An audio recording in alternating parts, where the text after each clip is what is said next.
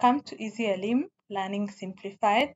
My name is Ruth, and today we are going to be discussing on the topic the structure of the atom and the periodic table. And this is a Form 2 topic, and the subtopic for the day will be the periodic table.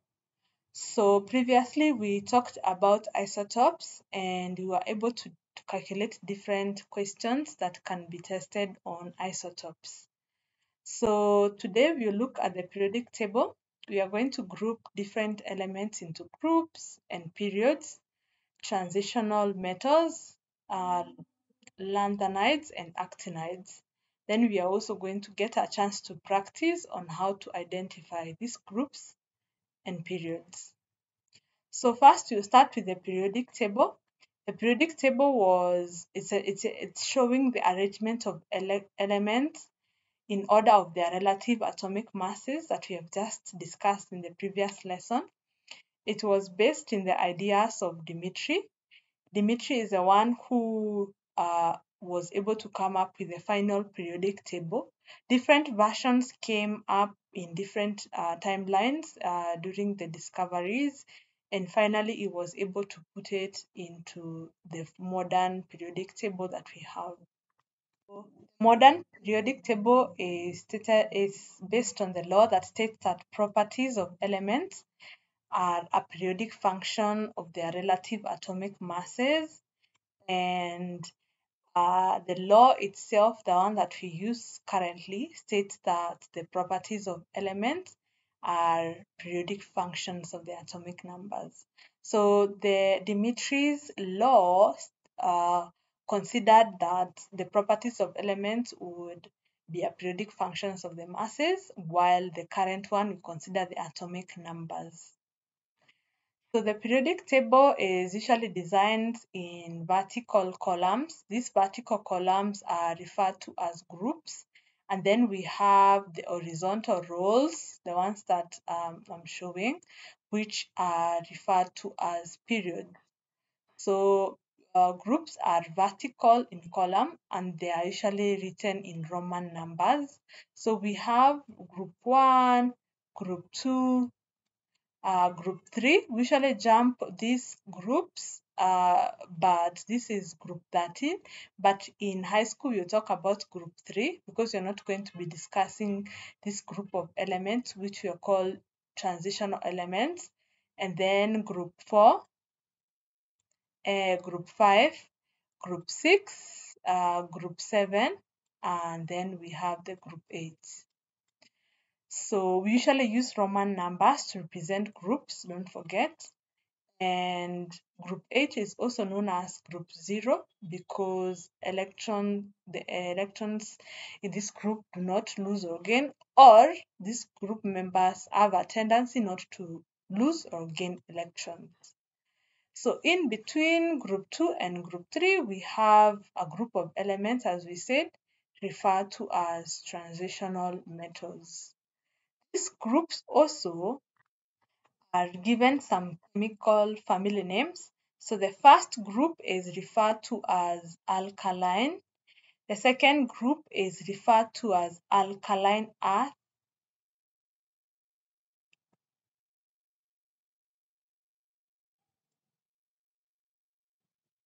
Metals.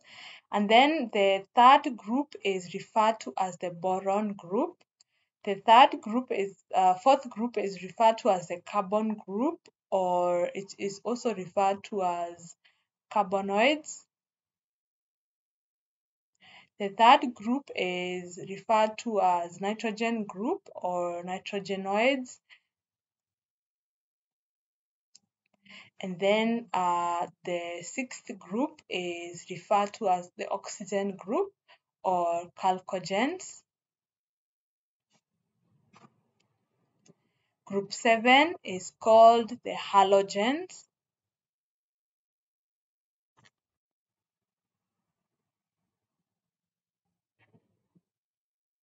And finally, group 8 is called the noble gases. So those are the chemical family names. We are going to go to each chemical family in details and their properties later on in another topic in Form 2. Next, we go to the periods. We said the periods are formed from the horizontal rows, these horizontal rows, and they're usually 8 in number. They're usually 8 in number because we have extra 2, the ones that are in the lanthanides and actinides, which is a group that is in the transitional element, but it is so large, so it's put aside. And the transitional metals are usually in between group 2 and group 3, as we initially talked. They're usually made up of elements called transition metals, which have variable valencies, as you later on also discuss when we get to valencies. They're usually sometimes called D block elements. And later on, we have lanthanides and actinides.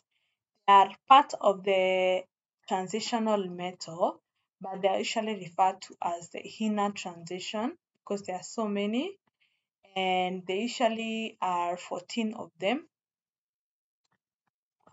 From cerium to lutetium, and you can see them from the periodic table, the lanthanide and actinides. And the actinides also are 14 from thorium to lawrencium.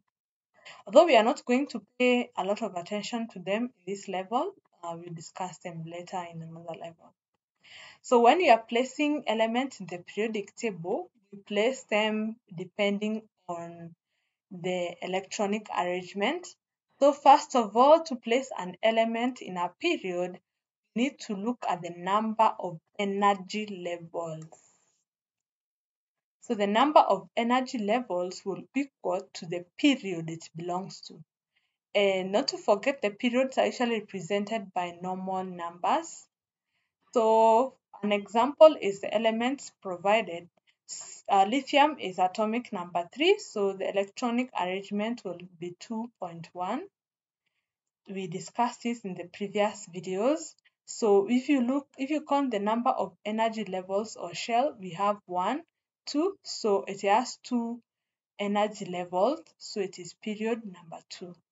Sodium is atomic number 11, so the configuration is 2, 8, 1. So it has a total of 3 energy levels, 1, 2, 3. So then period is period 3. Calcium is 2, 8, 8, 2. So it has 1, 2, 3, 4 shells or energy levels. So it's period number 4. Nitrogen is atomic number 7, so it has 2, 5.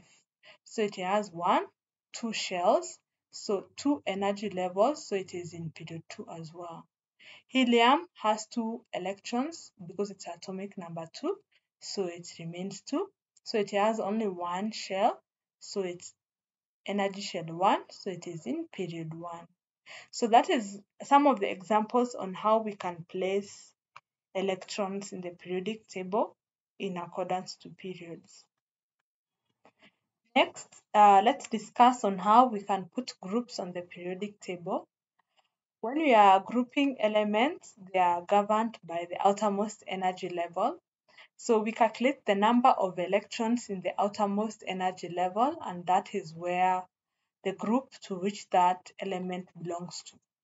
Example, if we look at potassium with atomic number 9, the configuration is going to be 2, 8, 8, 1.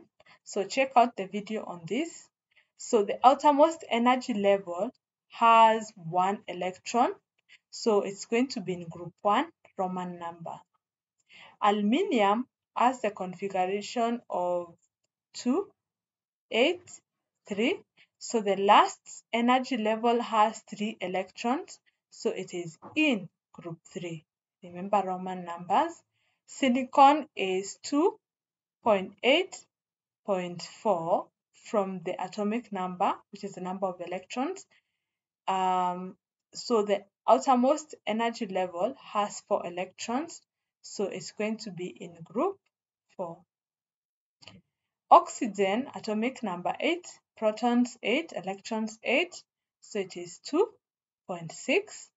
So on the outermost shell, it has 6 electrons, so it is going to be in group 6. Finally, chlorine, which is atomic number 17. So the configuration is going to be 2, 8, 7. So the outermost shell has 7 electrons, so it's going to be in group 7. And that ends. So question number 1, with reference to its atomic number of 1, explain why hydrogen has been placed either in group 1 and group 7 of the periodic table. So we know hydrogen is atomic number 1. So we are going to discuss this later on in details. Hydrogen can lose 1 electron, so it can be placed in group 1.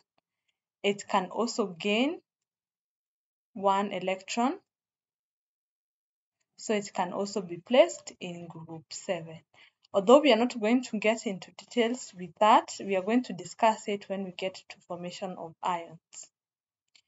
The next question is an element Y has electronic configuration of 2.8.5. Which period of the periodic table does it belong? So we said when you're calculating the period, when you're identifying the period to which an element belongs, we calculate the number of energy shells. So the energy shells that are present are 1, 2, 3. So we have 3 shells. So it means that it is going to be in period 3. The table below gives elements represented by letter T, U, V, W, X, and Y. The atomic numbers. So electron arrangement for T is going to be, so we are using this information to complete the table and then identify the period to which each element belongs to. So element T has a configuration of 2, 8, 2. Element U is going to be 2, 8, 3. Element V is going to be 2, 8, 4. Element W is going to be 2, 8, 5. Element X is going to be 2, 8, 6. Element Y, 2, 8, 7. All these elements belong to period 3. Why? Because they all have 3 energy levels or energy shells. So that brings us to the end. See you in the next lesson.